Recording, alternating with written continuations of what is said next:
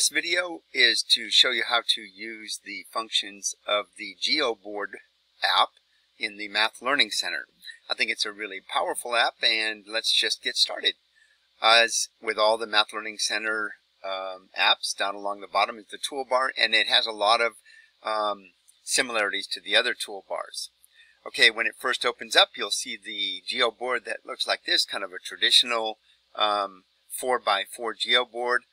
You also have the option to have a circular Geoboard, and you have the option to have an extended Geoboard. I'm going to use the extended Geoboard for today's lesson. If you click here, it shows connections between the pins of the Geoboard. You can toggle that on and off. And if you click here, it'll show numbers along the edges, which I think is also useful for kids. Alright, so the most basic way to use this is to take one of the rubber bands. You have to click and hold and drag it up to the top here, and it'll grip onto the two pins. If I want to extend it out further, then I'll extend it out here. I could even change it and extend it further, grab it here, and I can extend it to make a rectangular array there. Okay, I could also do any number of different shapes like this or this, a variety of different ways. So basically you can move pin to pin. Another good feature down here is you can duplicate that item if you choose. You can also color in the item. So this right here, this little button will color in the item, which I think is useful, and I'll show you how. And as with the other apps, we also have a way to annotate what I'm going to call the equation builder. So I'm going to say that this is equal to 1. Now you can also use the pen device here, and when you click on the pen device, you have the option to write freehand. This can be a little awkward depending on how good you are with your mouse. So I don't think that's particularly useful, but hey, other people might like it. At any time, if you want to, by the way, when you click this off, the writing that you've done with it goes away, but when you click it back on, it comes back. So you can make it go away or come back. So for now, I'm going to fill in the bar that I have created. I'm going to say that that's equal to 1 whole, and then I'm going to further say I'm going to create another bar right below it, and in my other bar I'm going to say, okay, using my equation editor, I'll say that this is equal to 1/3, and whoops, didn't finish it. It's 3, and okay, so once I've done that, by the way, you now have the option to take off the coloring or add the coloring to all of them simultaneously, or if you choose, you can highlight one, and this button right here will only fill in the one you've highlighted, the one shape that you've highlighted. So I could highlight this one up here, color it in, or uncolor it in, and then highlight this one and color it in or not color it in. I can also do all of them by clicking here on and off. Alright, so that's equal to 1/3. I could choose another color of rubber band. By the way, for those of you who are accustomed to using rubber bands on real Geoboards, you'll love these rubber bands because they never break and they don't get shot across the room. Okay, so what value is this shape? One of the good advantages here is if I highlight this one, color it in, and then take my purple up here and now create this shape. The question is, alright, if I color that one in, what value is that? So the way to see that for students, I think, is to do something like this. Highlight, click, click, one more, well actually two more, highlight like this. By the way, when you're dragging, it takes a little getting used to. It's not super hard, but you have to grab the rubber band, click and hold. All right, and it's just, after the first time or two that you do it, it becomes second nature. And that'll be the same for the kids. All right, so how do we label the values there? First of all, there are 4 pieces. I hope people could see that they're equal sized, although they are flipped or they're inverted. So that might be a challenge for some students to see. But the way that I would do it if I were doing a demonstration for students is I would put my equation editor right there and say that equals to 1/4. And let's see, that's also 1/4. By the way, I'm hitting the duplicate down here to make it equal to 1/4 and 1/4. So each of those is equal to 1/4. If you want, you can highlight them individually. Yeah, let's see, I don't want to highlight and color them in. And then you can say each of those is equal to 1/4. All right, the good feature that you have here is you have the ability to put one color over the other. You have the ability to annotate using the equation editor. You even have the ability to annotate using the pen function. I don't like the pen function too well because I'm not really good with that. I don't know who is, but some people might be. So down here with my equation editor, I'll just duplicate that. And I'll say that's equal to 1/4. All right, yay. So if that's 1/4, which we've already established because there's 4 equal-sized pieces that make up the whole, and this is 1/3 because there's 3 equal-sized pieces that make up the whole, then the question that I might have is, well, okay, what value is this? This value right here should be the easiest of them, I think, because kids can just count the squares.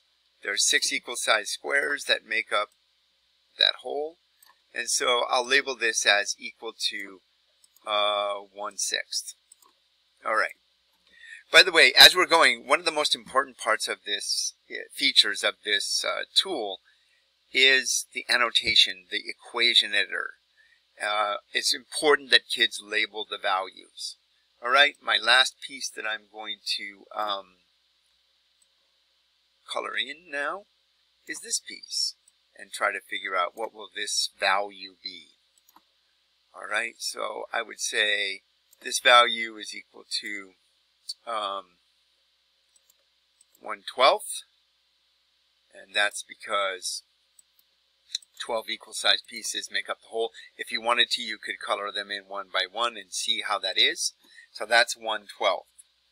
Now, when we go back to the 1/3 and the 1/4, I think it might be useful to take this 1/12 and say, oh, look at this. What can I do with this? That one right there, let's see, it fits there. And also I can create another one that goes right here. Whoops. Stretch that over. Oh, I made a mistake. You have to grab the rubber band. There you go. And then I'll duplicate that one and I'll stretch it over there, and you see it sticks right in there.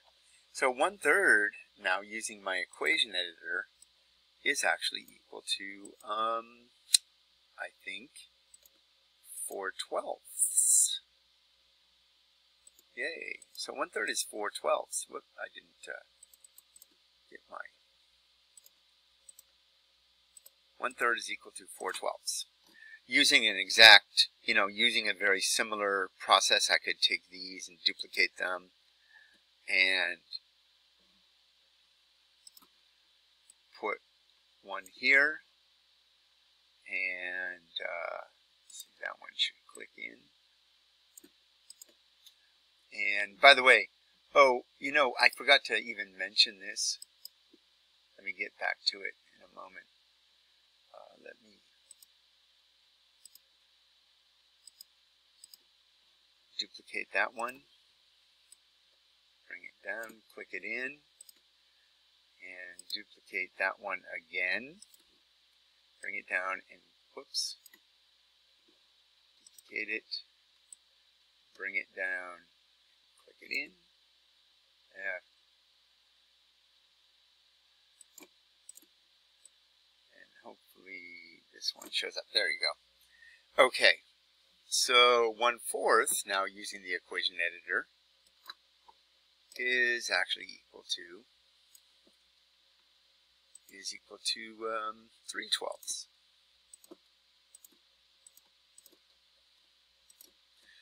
And so you can see, as we've done in the past, I'll put in the equation editor again. We could now say that 1/3 plus 1/4 equals 4/12.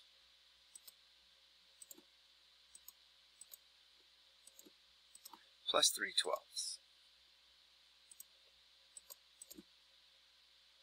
And that's equal to 7/12.